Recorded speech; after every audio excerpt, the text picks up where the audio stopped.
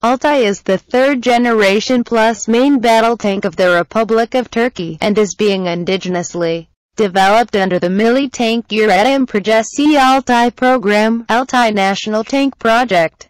Altay will be the first national MBT, developed for the Turkish Land Forces Command. The Turkish National Main Battle Tank Project began in 2005. In September 2010, the conceptual design phase of Altay was completed. The tank is currently in the detailed design phase, which is planned to take about 30 months. The first prototype is expected to be ready by 2015. Turkey intends to build 250 MITÜP Altay MBTs initially, and ultimately produce 1,000 new tanks in 4 separate lots of 250 units.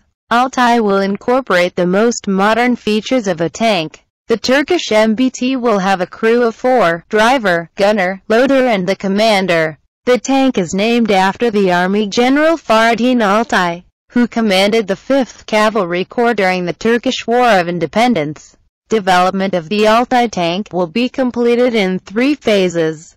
The Defense Industrial Executive Committee, the Turkey's defense industrial procurement decision-making body, selected the contractor Otokar in March 2007, through a competition.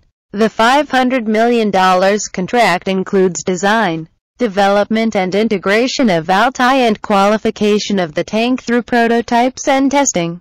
Work on the Altay project began in August 2008 at the Otokar factory, and is projected for completion in 2016. Otokar will develop 4 prototypes for testing. Altay will use the technology systems developed for the South Korean K2 MBT by Hyundai Rotem. Serial production will begin after successful testing of the prototypes.